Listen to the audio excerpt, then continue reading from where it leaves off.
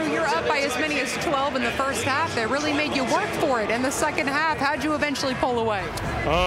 They're really a consistent team, honestly. They don't turn the ball over. They run their sets, kind of slow down the game, but I think at some point we just kept on pushing the pace and stuck with it and got a pretty big lead.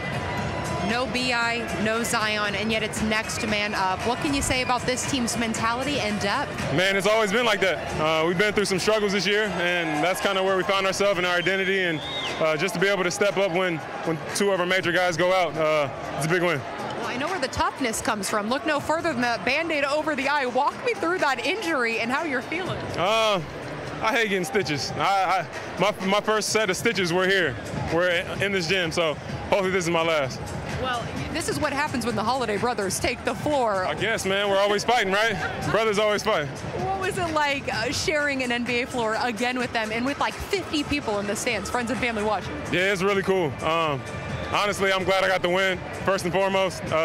But it's just a blessing, for real. I don't know any other brothers that get to be out here and play together and fight with each other, or even just be on the same team like that, which I'm jealous of sometimes. But I tell them all the time we got a better team. So we won in both places, and I guess I got the bragging rights. I was going to say season bragging rights, so congrats on that. Thank you. Thank you. Holiday, thanks. Joel.